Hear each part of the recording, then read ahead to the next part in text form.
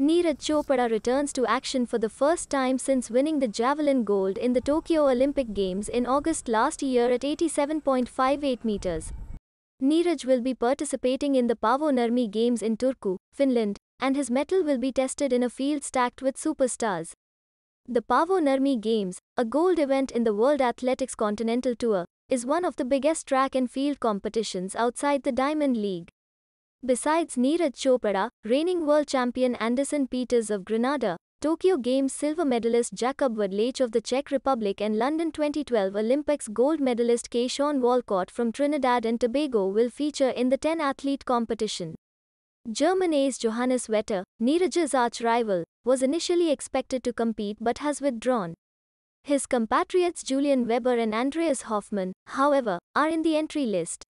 Both Peters and Wadlach have breached the 90 meters mark this season at the Doha Diamond League.